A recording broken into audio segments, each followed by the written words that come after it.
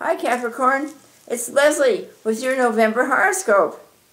Wow, you are such a deep thinker and a hard worker. I know that you are. You have someone who wants to be in a partnership, a relationship with you, and this could be through your work. It could definitely be through your work. Someone that you really get along with. You're a partner person, very much so a partner person. But you know, you always have to be right, so you want to watch that, especially in this situation, because that person has to be right too, or can pick that right up. So just kind of let things, you know, go right off your back. Don't take anything seriously. Travel is a good thing for you this month. You're thinking about traveling.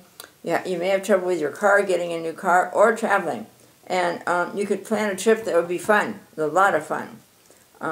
And you're going to be out socially with your friends, doing a lot of fun things. You might even go dancing. That would be fun. Here you are. Be careful. You don't want a hangover.